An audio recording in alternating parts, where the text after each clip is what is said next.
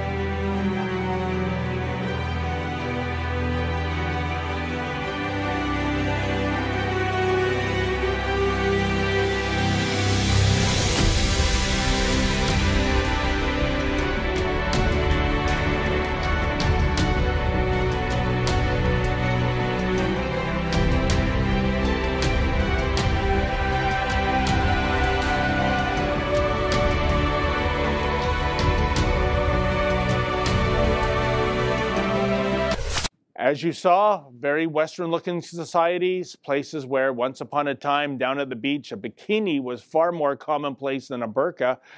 But as the saying goes, that was then and this is now. Let's fast forward the video to check out how the same countries look today. As you'll see, things are slightly different now.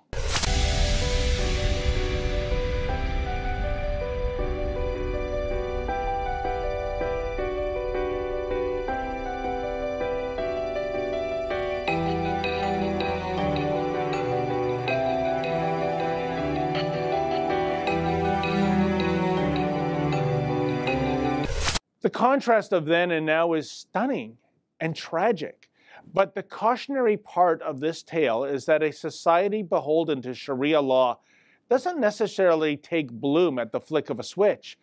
Rather, it's often a gradual process. A Sharia society tends to manifest itself bit by bit, inch by inch, and it begins with the little things. Things like M103, the motion that condemns Islamophobia. It begins with allowing for gender apartheid mini-mosques in public schools. It begins by having taxpayer-funded segregated swimming pools. And it's all aided and abetted by those primarily on the left, aka the useful idiots, those who will bend over backwards to offer reasonable accommodation to certain groups and individuals that embrace an ideology that is neither reasonable nor accommodating. That's where we find ourselves today in Canada and other Western democracies.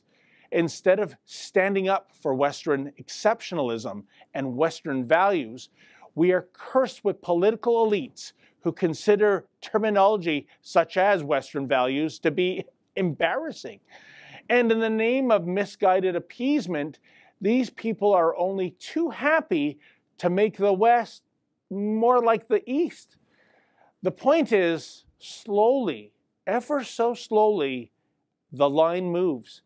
And then one day, maybe it's a few years from now, maybe it's a few decades from now, you look out the window and you say to yourself, what the hell happened to my country?